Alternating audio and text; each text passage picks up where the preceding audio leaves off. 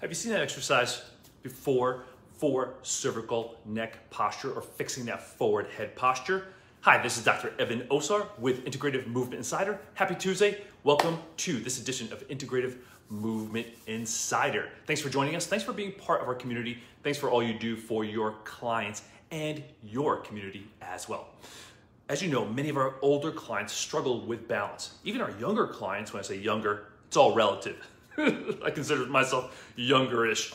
But even clients my age struggle with balance. Many of you and I sometimes struggle with balance and or we see these asymmetries in our balance from side to side. One of the things that can drive a lot of balance issues is your head position or your client's head position. That forward head position changes the alignment of the head and the upper cervical spine to the rest of the body. Now, when we think about balance, posture and balance are really reflexive actions, meaning we have these reflexes in our eyes, our inner ear, and our upper neck that all respond to stimuli coming to us from our environment, from what we see to how our head is moving, how our eyes are moving, as well as the information we're receiving from our proprioceptive system, which tends to be highest in 3 areas of the body. The hands, which makes sense because we touch things and we manipulate the body, or I should say manipulate our objects with our hands. Our feet, because that's our contact to the ground, and also our upper cervical spine. The upper cervical spine has been shown in some of the research that the most dense proprioceptors are in the upper cervical spine. C1 to C3 has more proprioceptors than most of the rest of the body. So again, because the position of the head and neck is so important to telling the nervous system or relaying signals to the nervous system about where we are in space. And obviously orienting the eyes as well as the inner ear to our horizon. Hey, my good friend Damien and fellow integrative movement specialist in training is joining us. Good to see you, my friend, from Pennsylvania. So when our clients have that forward head position, we will lose a lot of cervical rotation. 50% of our cervical rotation comes from the upper cervical spine. When we think about now our clients not able to rotate their head and neck. Hello, my good friend Jackie, another integrative movement specialist down in Houston, Texas. I will see you soon. And my other buddy, my good friend Steven Schmoll, another integrative movement specialist. Welcome to our Facebook Live this morning.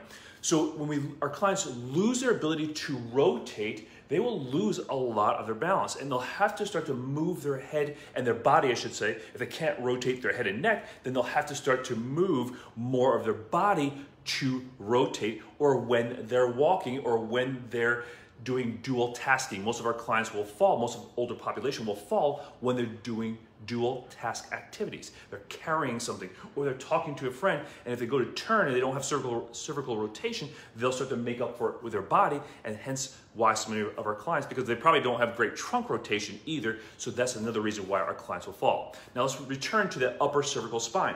If we think about that upper cervical spine, we think about the brainstem here is coming out right below, or in that the spinal cord, I should say, is right below the brainstem, and that's coming right out from that foramen magnum, that big hole in the back of the skull. Well, right below the occiput here is that C1. Your suboccipital muscles help to connect, or I should say connect, the occiput to C1, as well as C1 and C2, as well as C2 to the occiput. So these suboccipital muscles are very dense in proprioception. So again, it's very important that we have accurate feedback from those muscles and from that upper cervical spine. And remember, as I mentioned earlier, that 50% of our proprioception is in the joint capsules in that upper cervical spine. So now put your fingers right below so find that mastoid process. So that's the bone right on the outside of your skull, right behind your ear here. Now, if you drop down from the mastoid process, the first bony structure you will push into are this point, the transverse process where my middle finger is right there, the transverse process of C1. Now think about that space. Now as the head and neck come forward, which many of our clients have that posture, that now that you're compressing down that occiput or the skull on top of C1, and hence C1 on C2. Now, keep your head in that position, or just put your head in that position just for a moment. You can already feel like, it doesn't feel great, right? Now, try to turn your head, and you realize that very quickly, you'll get locked up. You'll lose a ton of rotation when you have that forward head position and that compression on the suboccipital joint. And if you see somebody like me, if you will actually look right behind my skull there, you'll see that line. That line is a compressive line because the occiput is now sitting down on C1. So now, if we think about, if we can change our client's cervical position, the head and neck position, we can potentially decompress the spinal cord and the spinal nerves that are coming out there, and also restore that, or I should say, give a bit more optimal proprioception back to the central nervous system. So you see a lot of PT exercises, or people doing PT type exercises, where they're taking their client from here and just going straight back with their chin, just trying to jam the chin back. And if you put your hands on your neck and do that with me, you'll realize that it doesn't really change your neck position. And even if it does, it's probably reversing the neck curvature. So it's not a great strategy for a lot of our clients. It may be a great strategy in the short term if you have a disc problem, if your client has a disc problem, but not a great long-term strategy. Here's a much better strategy. Now, you may need to do some soft tissue release in those suboccipital muscles, but more specifically, the muscles that lay over top of it. So if you look at the back of my head here, you see the EOP there.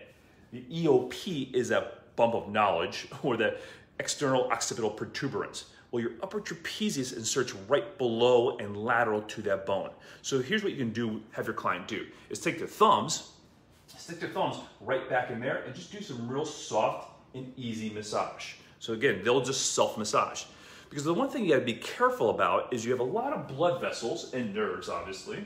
Blood vessels and nerves, like your vertebral artery, so this red structure here is the vertebral artery, and you can see how the vertebral artery comes right out from your brain, from below your foramen magnum, I should say, not your brain, but below your foramen magnum. It's a blood supply to your brain, so that's why you don't wanna push around that suboccipital area if you're not familiar with this area and you don't know your anatomy and you're obviously not skilled at it. So you have to be very careful, and we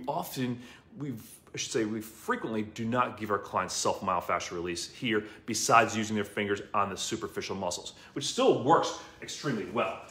But again, if you want to get it into your neck, just be careful. Don't jam stuff in your neck. Don't have your clients, be careful with the massage therapists and manual therapists that your clients work with, so that you're working with a qualified person. So again, let's go back to that upper trapezius and go right below that bump of knowledge, so right below that bump in the back of the skull, and just do some easy, light massage. So even though you're not massaging the suboccipitals, you are massaging the attachment of the upper traps, which can also bring the head down as well. Now, another area you can do some self-massage on, and again, you have to be careful here because there's arteries coming down your neck here. Your carotid arteries come down the front side of your neck to supply, again, some of your brain as well. So you can take your SCM here is another muscle. So it comes from that mastoid process, so that bump right behind your ear again, and it comes down to your clavicle as well as the top of your sternum. Well, that muscle will help pull the sternum up to help you breathe. However, when that muscle is short and tight, it will drive the head forward as well. And again, compress that suboccipital area. So you may have to do some release there. So we can have your client do, and again, be very careful.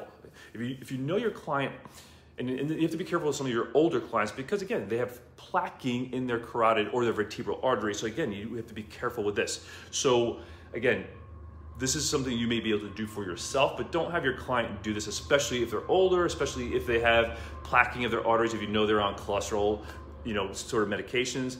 They probably don't have them do this because again, you don't want to have them accidentally grab their carotid artery and cause an issue. They likely won't. However, you have to be careful with some of these positions too. That's why some people can stroke out washing their hair, because when their head goes back there, they can stroke out because you release some of those plaquing from the arteries. So again, just be careful.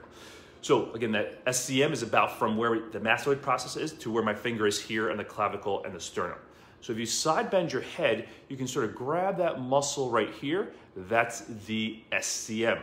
So just do a very slight, and again, if you feel a pulse, get off that muscle. don't sit there and don't dig around that pulse. So just stay on the muscle, just a nice easy squeeze there, nice easy squeeze there. And again, it could be tender, but again, make sure your client is not on the pulse. Like I said, this is more for your benefit than your client's benefit. I don't give many of my clients this unless I've taught them how to do it, and I'm pretty confident that they're not gonna go and push on their artery.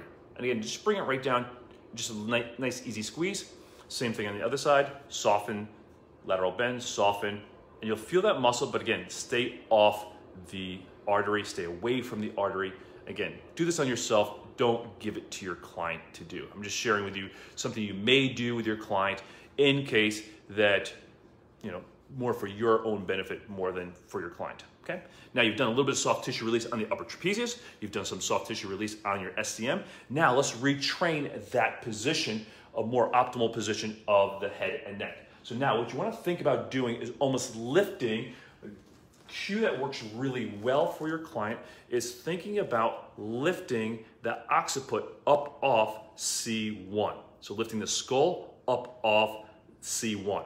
And again, it's more of a visualization, so you're thinking about it versus actually doing it. So you're not trying to jam the head like this, just visualize lifting that head and neck off C1, and just imagine that the rest of the body is following it. And actually, if you're in this position, the forward head position, you can kind of see that once I change my head and neck position, the body follows it. Your body will follow, the rib cage follows where your head and neck goes. That's why if your head and neck go forward, your thorax will kind of follow into that position. So think about lengthening, more think about it versus forcing it, and then allow the eyes to just look out into the distance.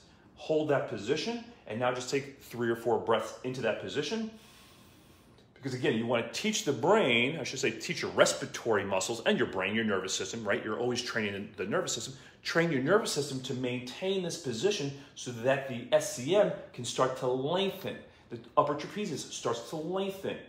The rib cage starts to expand more with the head in a better position. So 3 or 4 breaths. So that way you're encouraging a more optimal head and neck posture. You're encouraging more optimal feedback from the proprioceptors in that suboccipital region as well as the joint capsules, because you're essentially decompressing the joint capsules and the joints themselves. And you're also helping the client learn how to change their vision, because remember, a lot of our clients are on their cell phones looking down, or they're on their computers looking this direction, so their eyes have gotten locked into that posture. So not only do you want to change your client's alignment, but then you also have to change their vision to that new head and neck position. Because again, we have that reflex from the eyes to the vestibular system to the central nervous system. So again, you start to change the posture, you also want to change the visual sight as well. So you can also change that or work with that in your clients as well. However, start with just a little bit of soft tissue release, upper trapezius. Start with SCM release. We did, again, remember, just do that on yourself. Don't do that with your clients, just because you don't want to risk your clients and those arteries coming down through the vertebral artery or the carotid arteries. However, cue your client. You can cue your client to get longer through the back of their head and neck, to create space or visualize that space between the occiput and the C1, that first vertebrae of the neck, and then cue your client to look out in the distance, and then you can add in your balance exercises, standing on one leg. You can challenge them with a ball toss. You can challenge them with then moving them into different planes of motion, like doing a lateral step or doing a rotational type step. So that way you're reinforcing this optimal alignment with posture, with movement, and with balance activities. And again, that's how you start to teach your client a more optimal strategy for posture, for balance, and ultimately you'll take this into walking. And that's how you can help so many of your older clients address a very common cause of postural issues, chronic neck tension, loss of neck range of motion, and even when these issues relate to falls. So it's a really great fall prevention strategy as well.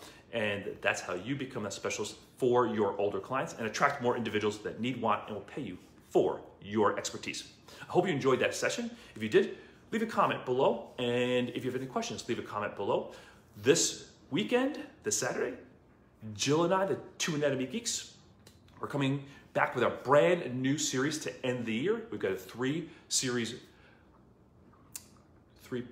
series of 2 Anatomy Geeks. We're covering posture in session 1 this weekend. So we'll talk more about the suboccipitals. We'll talk more about the visual system and how that relates to